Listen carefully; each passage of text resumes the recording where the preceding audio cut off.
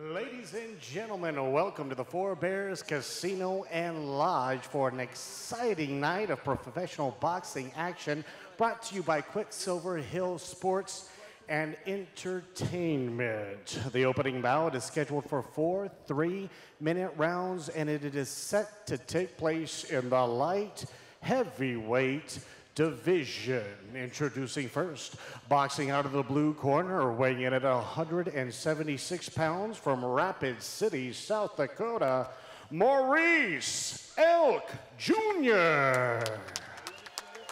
And his opponent, boxing out of the red corner, making his pro debut, weighing in at 173 pounds from Oxnard, California, Tenacious Danny Silva. Your referee, Eddie Obregon. Any question of the chief here? Any question of the chief here? Good luck to you. If you're ready to rock, let's roll. Get it back. We have a matchup of Maurice Elk and Daniel Silva. Elk in the blue corner, Silva in the red corner. Maurice Elk with a record of 1-2, a fine amateur record of 38-12. Facing Daniel Silva in his pro debut, a 2011 and 2012 North Carolina and Virginia Golden Gloves champ, as well as an amateur. There's the bell for the first round. Silva's coming out as the aggressor. Looks like he's trying to set up behind the jab. Ben, what are you seeing early? I see what you see. Silva's moving around. He's got some good footwork and some fast hands. Ben, for somebody making his pro debut, Silva sure looks relaxed to me. Yes, he does. Working in behind the jab. Elk is looking in a defensive posture. Silva told me early he was going to take the fight to Elk. He's making that prediction go true. Oh, a good left jab is knocking Elk back a little bit. Elk has yet to throw a meaningful punch. That's a very unorthodox style by Elk, Ben. That sweeping left hand didn't get anywhere close to Silva. Silva continues to be the aggressor. Elk is continuing to be in a defensive posture. I like how Silva's working behind the jab. I always believe the jab's the most effective punch in boxing, Ben. Well, 90% of your combinations are going to start with a jab. It's hard to explain why Elk is so passive in this first round, but Silva is really taking it to him. Oh, I think Silva landed a pretty good punch there. He's looking for a spot. It almost looks like Silva is the hunter and Elk is the hunted. That's right. Silva coming up, again working behind the jab.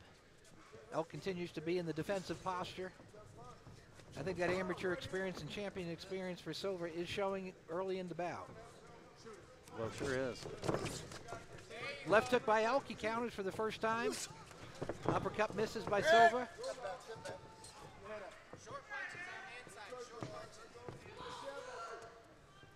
That's a very strange style Elk has, Ben. It looks like he holds his hand. Oh, Elk is down. Elk is down. Did you see the punch, Ben? I believe it was a left. 5, 6, 7. Elk beats the count. He's not exactly on solid legs. Silva has a very determined and relaxed look in his face. Action continues. Silva's coming in. I'm not sure if Elk is going to survive the round, Ben. I don't like to see his hands so low down by his waist. Oh, another right hand lands. Elk is very wild, and it doesn't look like there's much on the punches.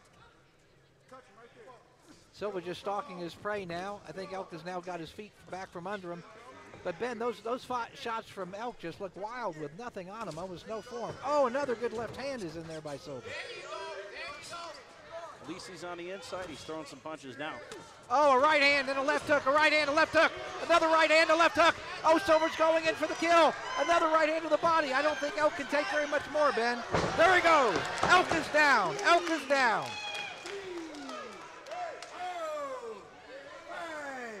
I don't think he's going to beat the count. No. 7, 8. No, I'm wrong. He's up. He's showing game. How do you feel? 10 seconds left. You're going to go 5. I was surprised Elk got back up. Silva very relaxed coming in. Another right hand right at the bell. Ben, we have a replay. It looks like a right hand takes Elk down the first time. It was overhand right. And then you notice there's a left hook. So it's both a right-left combination. I wasn't sure Elk was going to get up. I was sure he wasn't. Getting ready for round 2. Light heavyweight matchup between Maurice Elk in the blue corner, Daniel Silva in the red corner. Elk down twice in the first round. Silva's coming out, trying to finish it off. Throws a right hand, but misses. It looks like we got a little more fight in Elk this second round, Ben. A little bit. Elk is trying to work on the inside. He got a right hook in there. Silva very relaxed, very confident. But Elk looks like he looks fresh, but it looks like Elk is trying to make a statement that he's not going to go easily. Oh! An uppercut takes Elk down to the canvas. He's not getting it. The ref absolutely has to look to see whether this is the last knockdown. Oh, Elk surprising us again, getting up to the count of 8. Take this corner. You're done. Take it over here. I think the ref is waving it off. Knockout by Daniel Silva, a great pro debut. What did you see? I saw a good call by Eddie Obregon. This fight, it looked like it was over before it started. Well, what impressed me was Silva was so relaxed coming in. He looked like the experienced veteran. Elk looked very passive, very defensive. Silva looked determined. You almost had the thought starting right off that this fight wasn't going to go 4 rounds. So we got a replay coming up, and we can see that final knockdown. What do you see, Ben? I see a right uppercut, textbook. It looks like, you know, one of the things Elk talked about was that he had a hard time getting consistency in training. I think he really needs to make a decision as to whether he wants to concentrate on boxing and his business, because boxing is serious business, and you need to train and be prepared for your fights. He needs to get some time with a coach. He was a coach's nightmare tonight, hands down. Referee Eddie Obregon halted the bout at the 2:24 mark of the 2nd round, ruling it in favor of, making his pro debut a successful one, tenacious Danny Silva. Make sure you see the doctor on the way out, all right? Right out here. You see that doctor.